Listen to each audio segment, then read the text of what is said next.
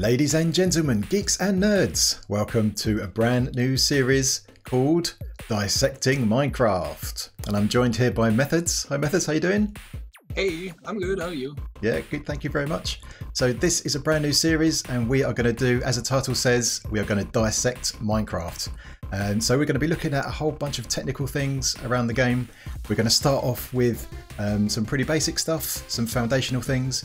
But as the series goes on, we're going to get more and more deeper into the stuff and try and explain as much as possible about the inner workings of Minecraft and the technical side of the game. And this is going to be from all the kind of basic redstone components you see behind us, all the way through to mob spawning algorithms and stuff like that. A lot of stuff that I don't understand, but my friend here, Methods, does. So, shall we crack on? And Methods, why don't you, for the people that don't know who you are, why don't you introduce yourself and stuff like that?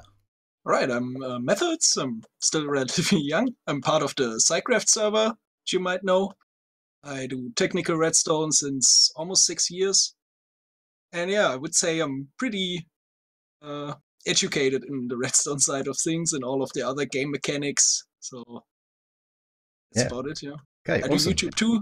Yeah, So also, Methods does YouTube and stuff like that. So I'm going to stick a link in the description to the SciCraft Discord and also Methods channel. So you can go and check that stuff out. Yeah, well worth looking at.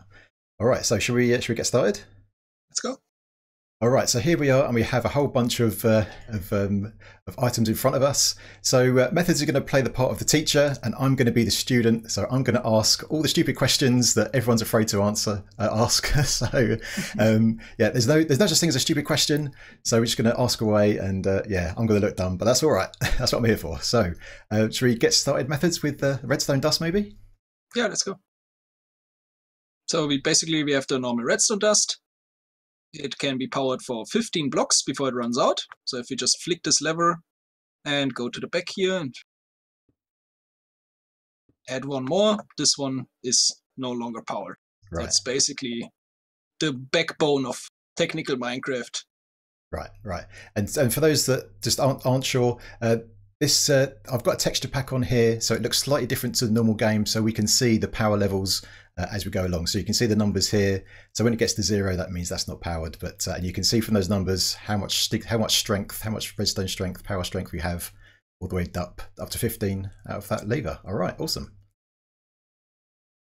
Okay, and then right here we've built up all kinds of power sources.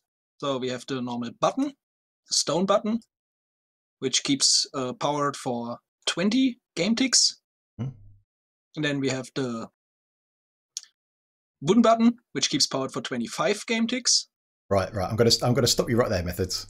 What is a game tick? Let's talk about game ticks. How many ticks are there? What are they? All right. Let's talk about game ticks, shall we? The game has ticks. Okay. Every second, the game does 20 game ticks. What does that mean? So basically, a tick is something where something happens. It's every second is diverted into 20 ticks. And this way we can pretty much time stuff. Right.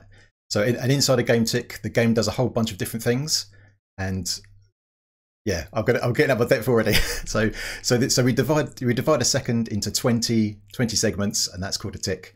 And a bunch of stuff happens in each tick. And a lot of stuff we do with redstone is around timing, and having a concept of a tick is very important. But it's just a 20th of a second. Yep. Okay. Awesome. So this button here stays on for 20 game ticks. This button here stays on for 50 game ticks, which we can also show here. Okay. And this one here will be a bit longer. Okay, awesome. And then we have the pressure plates, which react to, for example, me standing on them, or a mob. Okay. Also, this pressure plate here is on for 20 game ticks. And this one here is on for, let me guess, 50 again. Okay. Like the wooden button. So if we quickly step on that. See, also there's a specialty here now. For example, the stone pressure plate will not react to any items, while the wooden pressure plate will.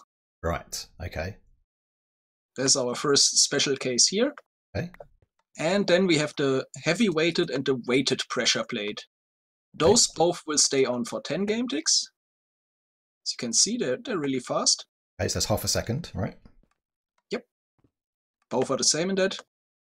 And they have another specialty. So as you can maybe tell, they only give a power output of 1. Okay. But it could, of course, be much more. And what they do is they count the amount of entities or items that are on there. Just keep queuing pistons on top of that and maybe some other stuff. Oh wow. You can tell now the signal strength rises up. And is that the same for mobs? Like if I had a whole bunch of zombies on there, can I tell how many zombies are in that on that pressure plate? Yes. Yes. Awesome. So there's flowcharts on the wiki that can tell you exactly how many mobs per signal strength you need. Right. Awesome. To increase the level. Okay. Good stuff. Then we basically have the redstone torch, which is pretty much just a power source you can place. Mm-hmm. And the interesting part about it is it can invert signals. Right. So this bottom torch now turns this top torch on. Right. So when we use a torch, right, so this is something I want to ask about because, so the problem that I have, and I suspect that many people watching have the same problem, a lot of the basic stuff I kind of understand, but when I get to build something, I fall down very quickly in trying to put something together. So for example, this redstone torch, what blocks is it actually powering? Like if we had a bunch of like lamps around it maybe, what, like is the block it's standing on powered? The ones next to it, the ones above it? Where does that power extend to? So the power from the redstone torch, let's actually use the lamps, that was a good idea. Goes to all the sides and to the top. Right, but not the one it's on, not the block it's on. No, not the block that it's on. Okay. This might be, I'm not sure if this is the right place to ask, but I'll ask it now and we can put it off if we need to. But there's a difference between strongly powered and weakly powered, right? So yes. Should we talk about that with the redstone torch? Maybe demonstrate? That might be quite good, yeah. So we have a strong and a weak power. That means basically if we put just a piston on top of this block here, it is strongly powered by this torch. It's directly next to it, or on top of it, it's strong power. Right. But we can also put a block on top of here, and then the piston, and it will do exactly the same, but it is weak powered now, since the power has to go through this first block, and then this block here becomes powered, which in case powers this piston on top of it. Right. So when a block is strongly powered, like this this block above the redstone torch, is that then like kind of like can you think of it like as a power source, and then it will then power one block away from it, like in all directions? Yes. Okay. Right. So if we just take the lamps again, we can pretty much do the exact same thing we did one layer lower with the torch, and it still is all power. Right. So all of those blocks powered. Right. But then when if you take that one out, it depowers those ones. So that block there, it has to be a solid block in there. It can't be. It has to be a solid block. Only solid blocks conduct redstone power. Right. Okay. And is it easy to know this? Again, this might be a silly question. Is it easy to know what's classed as a solid block versus a non-solid block? Because there's various terminology like solid blocks, transparency. There's like partially full block. Unfortunately, not that easy to know because there's a bunch of special cases. But usually you can test it out with a torch and just a lever. Okay. Just put a torch here and a lever and whatever block it is.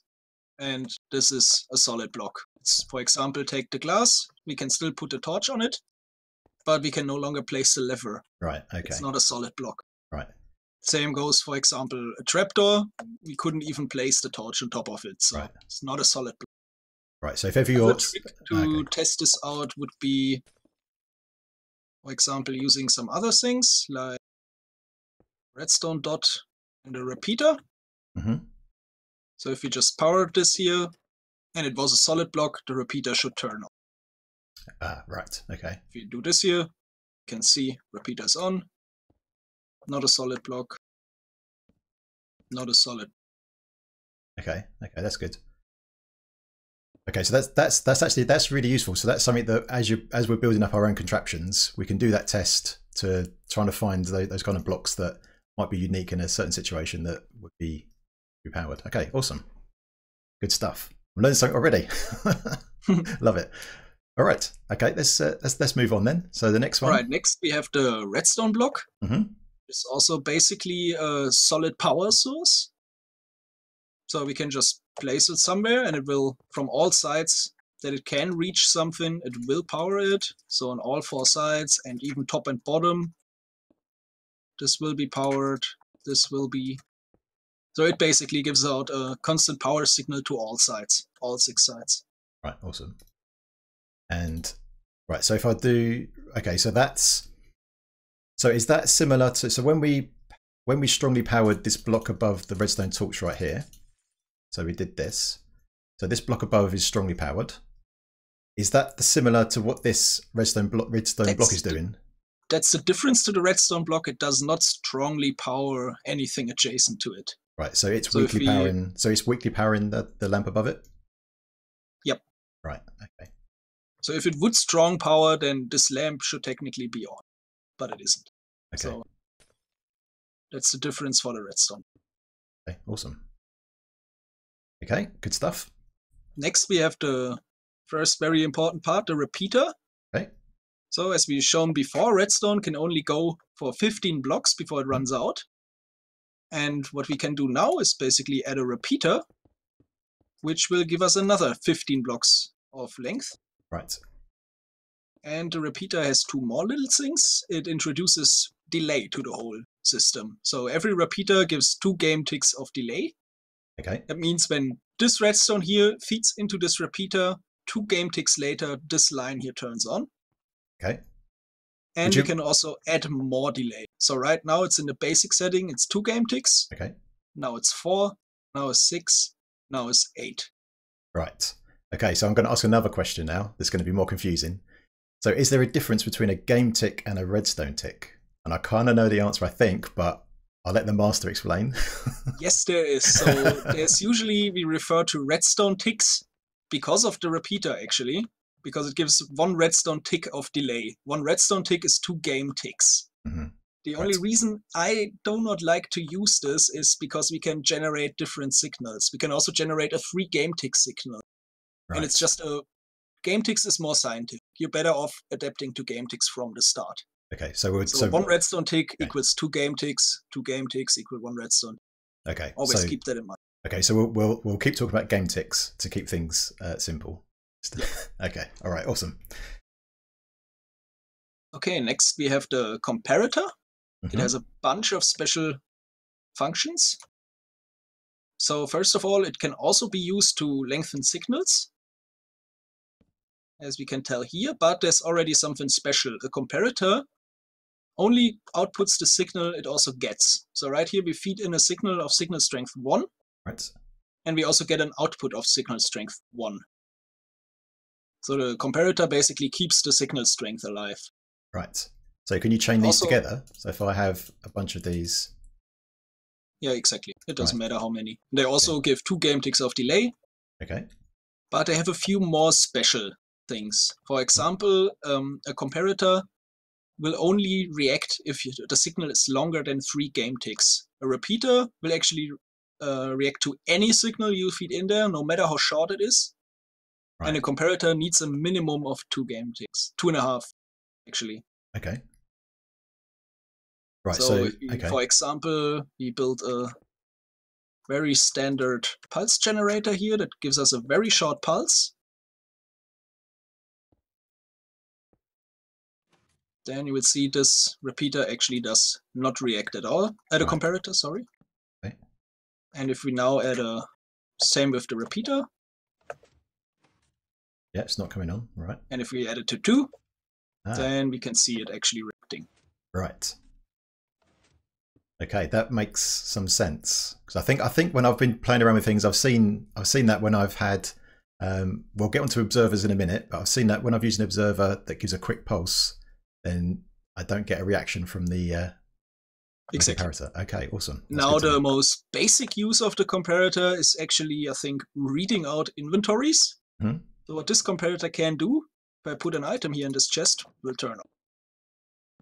And of course, it also does the whole signal strength deal. So if we fill it up a little bit more, you can probably see it going up slowly. Yep.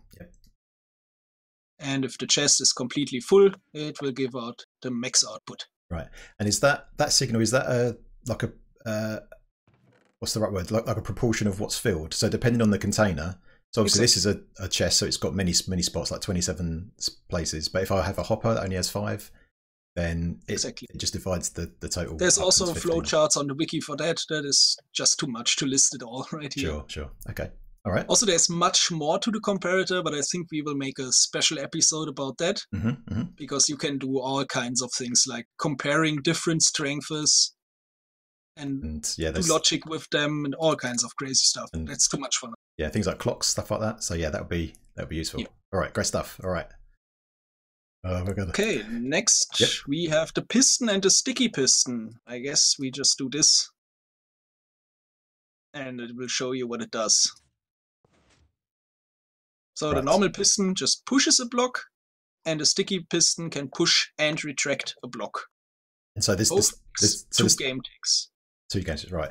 And obviously this is quite basic, but you can think of the sticky piston as having, because it's sticky, it's got some glue on it that's going to keep that block stuck to it. But there is an occasion where it can lose its block. Yes, so a nice leading question there for you. With sticky pistons, if you feed a 2 game tick signal or shorter into a sticky piston, it will actually lose the block, as I will demonstrate here. Right, now you did something funky there. So we'll come on to observers in a minute, but that looks like that observer is powering the block above the piston, and the piston still reacted. So what's going on there? So that was a quick showcase of quasi-connectivity. That used to be a bug, but by now it's more or less a feature. And that basically means that it can power blocks 1 block diagonally from it, below it. 1 block. So this observer here actually just powered this piston. It did never power this block above it here. This block was never powered. It just powered this piston. Right, hold on. I'm just processing that for a second. Right, so this observer. So normally when you have an observer, we'll talk about those, I guess, in a minute. But normally when you have an observer, if it sees it, we'll talk about that in a minute. But yeah, so if an observer powers something, like for example, it would power this lamp if it had if it powered something, right? That's powering the block right behind it. But in this case with the piston, so that air block still gets power, right? Because of the observer, but because it's the block above the piston still sees that as a way to trigger itself. So basically, if we look at this here, we just have 2 pistons on top. This concrete block here is diagonally 1 above the lower piston, and I flick this lever. Right. Then both pistons will extend. Right. So where does that come from? That is the QC bug, basically. That means that a diagonally lower block, if it's a piston or a dropper or dispenser, will still get powered. One specialty is it will actually not receive the needed up. So now I've flicked this lever. This piston here is technically powered, but it doesn't know about it. So as soon as I place a block here, it will actually extend. And if you, for example, have a second piston on top of here, then it will get updated by the piston itself and already know it. So this way we can basically power twice the amount of pistons. Right, okay. So when I've heard this before, one way I've heard of people talking about it is trying to imagine what would power a door. So if I had a door here, and this power source here, it would power the door. That's a very neat trick here with the door. That's a good idea. So if this door is powered, all pistons on these blocks where the door is will also get powered. Another trick you can use is the lamp. Right. So this lamp here turns on, which in fact would power the piston below here. Right, okay. All right. Okay. I think we can also make a special episode about I think it. so. There's so much more to QC. Okay, so it's just a basic gist of it. 1 block diagonally below it. Okay. You can power a piston, and if that happens, it does not get the update by itself. You have to provide that. Okay, great. So yeah, I think we'll get into that in a bit more depth a bit later in the series, but that's just a quick sneak preview of what we're going to talk about later on. Okay, great stuff. Okay, next we have the observer. I've got to admit, I think the observer is probably one of my favorite blocks. I love it. Oh, for sure, mine. So the observer is also basically just a power generation. but it's a bit special. It already generates a quick pulse. So if I just place a block in front of you, you can see the redstone lighting up for exactly 2 game ticks. It also gives 2 game ticks of delay. So if I place this block here 2 game ticks later, it will power this line here for 2 game ticks. Right. And now the specialty about the observer is it detects block state changes. Okay. So what is a block state change? Block state change, for example, is this fence gate opening and closing. Right. Block state change is this lever going up and down. Right. So it's something about the block that changes. Right. Exactly. Even a block breaking or placing is a block state change. Right. So pretty much everything that happens in the game that does something is a block state change. Also a block state change, for example, is this piston moving that observer. Right. So this will also give us an output. Okay, so even though it's still looking at an air block, so here it's looking at an air block. When you move it, it's still looking at an air block, but it detects that it's looking at 2 different blocks in effect. Yep. Okay. That's basically all about the observer. Okay, fantastic. Then we have the tripwire hook. Let's quickly build this up. Tripwire hook basically is a floating pressure plate, I would call it. So it will also detect all kinds of entities going into it. Okay. So is that strongly powering this concrete? Yes. Okay. So we can light up all of those around it. Okay. Exactly. And the specialty about the tripwire hook is that it gives a 1 game tick delay. So 1 game tick after it got triggered, it will power all of these lamps. And I think it's 10 game ticks it stays on, so half a second. Okay.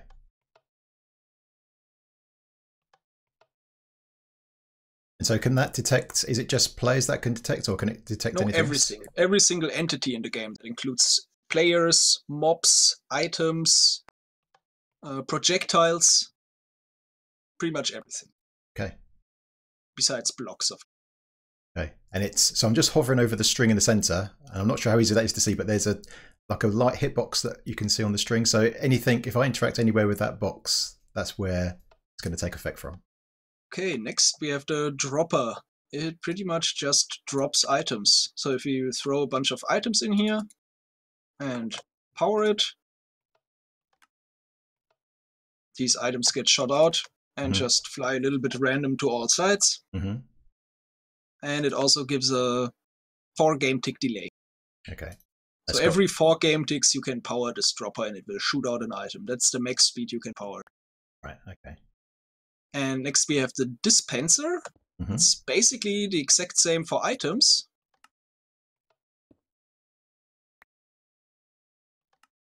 As you can tell. But it's a little bit special. So there is a few blocks you can feed in here that will actually not just be dropped out as items. They will be placed in the world. For example, arrows. This thing can shoot arrows for us. Let's get some.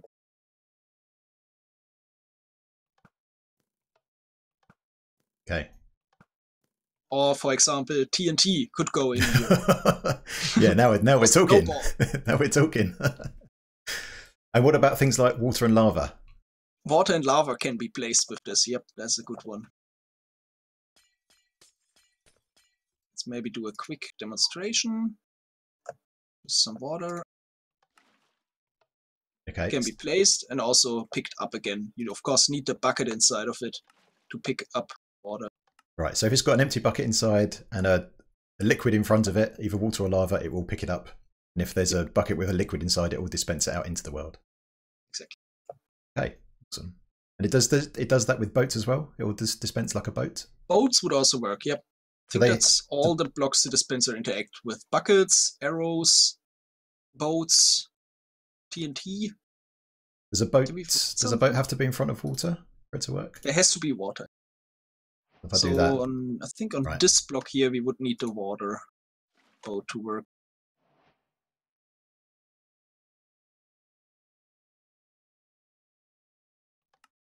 Okay. There it goes. And that's pretty much all about the dispenser. There's one tiny specialty. Oh no, I forgot 2 blocks. So It can also place wither skeleton skulls Oh, if soul sand is close by, and right. pumpkins. Okay. So, for example, we could make a snow golem with this automatically. He's going to admit his demise pretty quick, though. Bye, see you later. And bye-bye. Okay. Works the same with the wither. Don't think we want to test that now, though. No, not right now. Not right now. So that can dispense. So does that dispense items onto a player? So if I was standing here, like if there was some armor in here, we can use this to dispense stuff onto me, like even that pumpkin, I guess. Pumpkin, armor. What else? I think that's it. Weapons work as well. Okay, good stuff. And I think that's now actually it about the dispenser. Okay. Oh, of course, the most important one, we forgot totally about it. Bone meal. So if you feed bone meal into dispenser and you power it, it will actually bone meal the crop in front of it. Goes. And that's probably the most used case for the dispenser. You can make all kinds of farms with that. Nano farms, crop farms, tree farms. Pretty much everything that's growable with bone meal is in some way automated with the dispenser. So just with that, on the where can a dispenser be in relation to the crop? Does it have to be next to it like that, or can it be above it, below it, that kind of stuff? It has to be directly adjacent. So of course, diagonal doesn't work in Minecraft, but all of the blocks around it will work bone mealing. If you bone meal grass, it will actually make tall grass and flowers and all kinds of sort of it. So with the dispenser, that's a special case, you can actually power grass, grow grass from below, since it's still a grass block even from below. Okay. Because you can actually click the bone meal on the grass. So it's still adjacent to the crop, or the grass block in this case. Oh, it's upside down. Okay, but yeah, I get it. Fail. There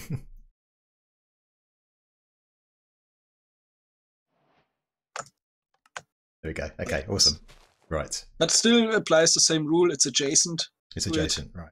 And I think the grass block is actually the only block you can bone meal. So that's why it still works in this case. Right, good stuff. Next we have the hopper, one of the most important blocks in Minecraft. Yes. What does the hopper do? It transfers items. So if I just throw an item onto this hopper, it will quickly disappear, and it pushed it into this chest here. Right.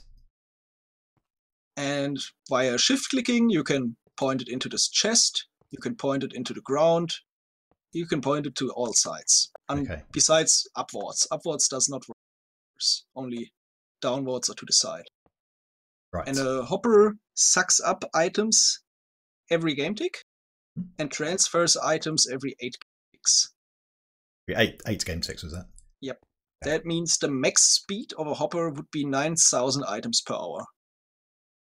So what about if you have... So the one question that I'm not always sure about, but obviously there's lots of designs where you have hoppers on top of each other with chests, like a storage room. Yep. And what happens there is the items will go down first into the chests and fill those up, and then they fill up the chests above them, right? So kind of downwards takes priority. So what's actually happening there? Are they being sucked down and then pushed across, or are they being... what's actually happening there? So let's imagine this here. If we throw an item in here, it will always go into the lowest chest until that lowest chest and the hopper here is completely filled. And this simply happens because the first item is here in this top hopper, and then it technically would try to go into this chest, but the bottom hopper already sucked it out. Right. So it's a priority thing. It's generally priority is always downwards. Right. And so does that happen every tick? So every ticket that all the hoppers try and suck from above them first? Like I said before, every game tick the hopper tries to pick up items. Right, okay. So it's the hopper below the top one that actually tries it every game tick. Oh, there's an item, suck. Right. Sucks it out of there. And right. And so before this one gets a chance to push it into the chest, one below it's already sucked it down. Yep. Okay. Okay, awesome. And then last but not least, we have the trap chest, which can be used for traps. So if you just open it, you can tell in the back we get an output of signal strength 1. And it's pretty much all it does. So if we use our new knowledge of a repeater, for example, can I put a repeater in here? Then if you're unsuspecting, you can open that chest.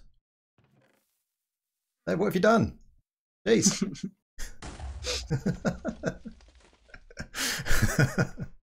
All right, awesome. So we blew a massive hole in the world. Okay. All right, so I think that was a really good sort of introduction to the basic technical building blocks. So in the next sort of upcoming episodes, we're going to dive into all this stuff a bit deeper.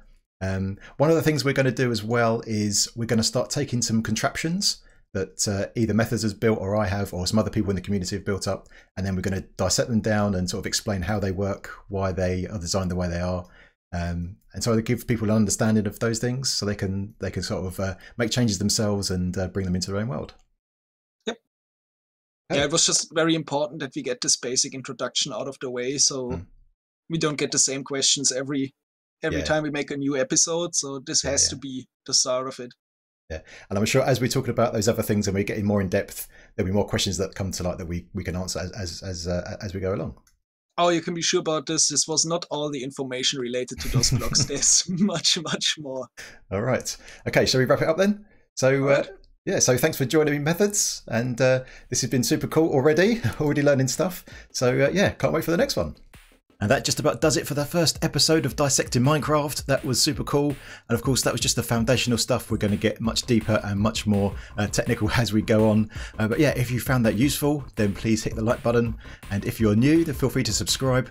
And if you've got any comments or suggestions, get it in that comment section. In particular, I'd be interested to hear in what kind of stuff you want us to talk about. So is there something in Minecraft on the technical side you don't understand that you think it'd be useful for us to delve into and talk about all the nuts and bolts of it? Yeah, so get that stuff in the comment section. All right, until next time, my geeks, I will see you later.